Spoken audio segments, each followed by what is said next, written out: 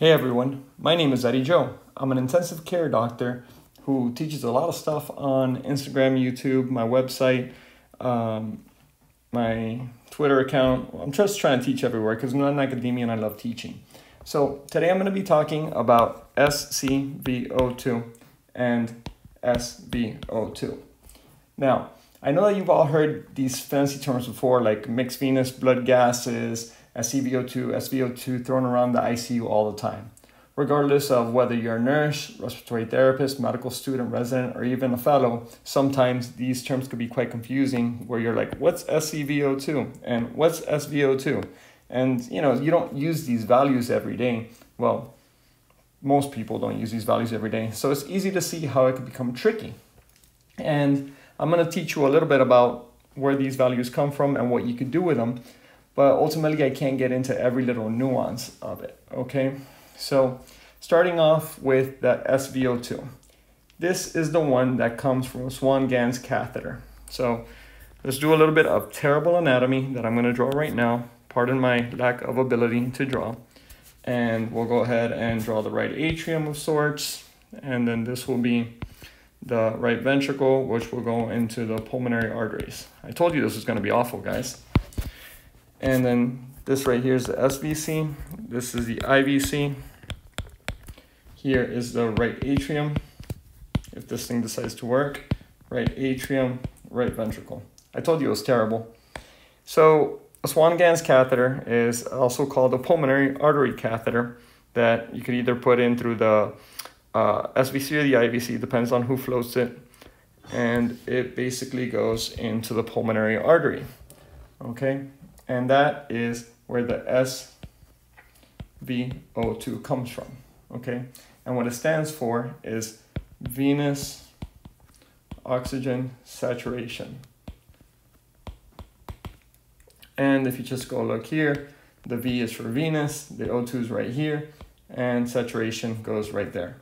So it's SvO2, like so. The SvO2 gives you a combination of blood, because it's all from right here, it's all right here. It gives you a combination of blood from both the IVC and the SVC. And this is going to be important when I discuss now the next thing that we're going to measure, which is the ScvO2. Let me do it in red. The ScvO2. And the ScvO2 comes from a central line. And many of us have placed central lines or will be trained to place central lines. And a central line is usually placed, for the sake of this conversation, this central line will be placed in the SVC. So it will therefore have to come from either the IJ, the axillary vein, or from a subclavian vein. And the ScvO2, if I go back to my white, back to my red, if this thing decides to work. Nope, I guess it's not going to work. It gives you blood from the SVC. But the ScvO2 is the central venous O2 saturation. And that's where the C from here comes from the central. Saturation is the S and venous O2, like that. That makes sense. So now you know that the central is from a central line for the sake of learning it in an easier manner. I know it could get confusing because at least when I was listening to this the first time, I said, hey, the ScvO2 central should be right here, right? Because it's more central in the patient's body. But no, that's not accurate. That's just meant to confuse us a little bit. So you might say, okay, between the ScvO2 and the SvO2, what's the difference? Are they equal? Well, it turns out that they're not equal, and therefore they're not exactly interchangeable, but for the sake of trending, it is interchangeable. And here's why. As I mentioned before, the ScvO2 gets blood from the superior vena cava, and the SvO2 gets blood from the superior vena cava as well as the inferior vena cava. There's a difference in the concentration of oxygen between the superior vena cava and the inferior vena cava. And the reason for that is because in the superior vena cava, you get blood that's primarily from the head and from the upper extremities. And it turns out that the head and the upper extremities use less oxygen than the inferior vena cava, which covers all the other organs, including the liver, the gut, the lower extremities, etc., kidneys. So the IVC has less oxygen in the blood because more was consumed. Does that make sense? It should, because it's not that difficult to understand. So how much is the difference between the two? And it turns out that the difference, generally speaking, is 5 to 6%. However, in patients who are sick, patients who are in shock, that percentage actually increases. So it's not as reliable. But all in all, placing Swan Ganz catheters, floating swans, is something that we don't do very often. Although we do it quite a bit in the CVICU, and it makes taking care of patients a whole lot easier. I personally like Swan Ganz catheters in appropriate settings. Now, some of the uses of using the SvO2 is to estimate cardiac output, and I'll get to that in a second, as well as understand the physiologic state. It helps to resuscitate patients. It helps understand and treat hypoxemia, and it helps to rapidly estimate shunt fraction. However, those things I'm not going to discuss here because I'm going to bore the crud out of you. What are the normal values for example, ScvO2? Because that's what we're going to use more often, because it's easier to place a central line than it is to place a swan. And if the ScvO2 is greater than 70%, we are happy. Whoops, that's not a happy face. This is a happy face. We are happy because that, generally speaking, means that the patient is doing A-OK.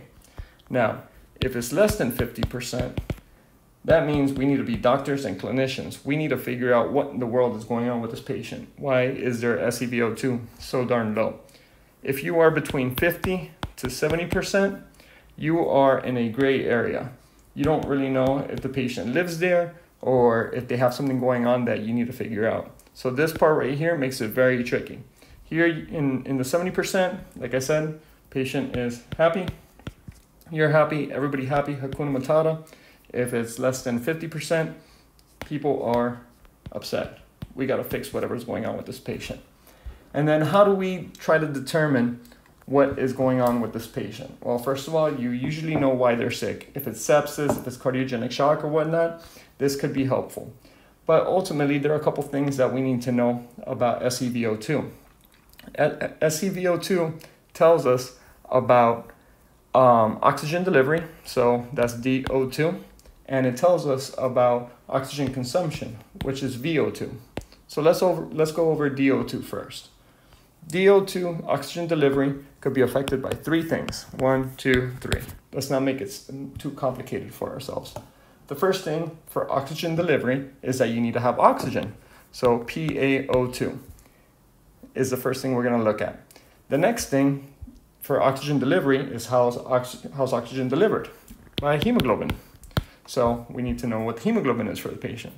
And the third thing is cardiac output. And we'll go over that in a second. But the treatments are going to be pretty straightforward. And this is why I like doing these videos. If the PaO2 is low, you're going to give the patient more O2. Whether you have to intubate them or use some other methodology to give them oxygen, go ahead and do that. If their hemoglobin is low, and that's the reason why you're not delivering enough oxygen, you give them hemoglobin. Not bad, huh? Could be harder. Now, if their cardiac output is the problem, we need to think about this a little bit deeper. And this is where we become good clinicians. Remember that cardiac output is equal to stroke volume times heart rate. And with regards to stroke volume, we need to see, do we need to give the patient IV fluids, for example? Do we need to give them inotrope? I always spell this wrong. Inotrope to increase contractility, or is their ventricle just shot and they need some sort of left ventricular assist device? So these are different things that we need to look at, and sometimes we could get an echocardiogram and try to figure this out. Now, if the patient's problem is their heart rate, let's say that they came out of surgery, out of the CVICU, CVOR, and they have a pacemaker, you could go ahead and increase the heart rate on the pacemaker. And you know, when people are sometimes in septic shock, and this is a pro tip that you all could do and consider, is that some people have their pacemaker set at like 60, some elderly people, you know, who have sick sinus syndrome or whatever, and they come in septic shock, and they're not able to generate an increased heart rate. So what you could try to do is speak to their friendly neighborhood cardiologist or EP specialist who's in the hospital, and you say, hey, by the way, this patient's in septic shock and their heart rate is sitting at 60. Could we get them a little bit more cardiac output by increasing the heart rate? And a lot of times that will actually, you know, it's not a cure-all, but it's something you could do to try to help your patient out. So these are the three things for oxygen delivery. For the DO2, you could give the patient oxygen, you could give them hemoglobin if they need it, or do things to increase their cardiac output. Sounds good? Good. Hopefully that wasn't too hard. So the next step that we should do is look at their oxygen consumption. And a lot of times this is just sorted out by taking care of the patient's symptoms.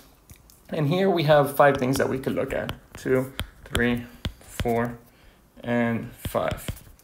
First one being, and if you think about this from a logical standpoint, it kind of makes sense. What could you do to consume more oxygen in your body? Well, if you're going under some stress, that will help do it. If you're under pain, that will help do it. If you have hyperthermia, you know, fever, shivering, etc., that will make you consume more oxygen. If you're shivering, that will also increase your oxygen requirement and your oxygen utilization, excuse me, and the work of breathing. So if you have somebody who's huffing and puffing, you know that they're going to be consuming a good amount of oxygen in the process of doing so. So these are things that you could go ahead and fix with different medications. If you have to go ahead and intubate the patient for the work of breathing, that's okay. If you have to give the patient something like Demerol or Busbar for their shivering, those aren't medical recommendations. That's something you should look for. If they're hypothermic, they need acetaminophen.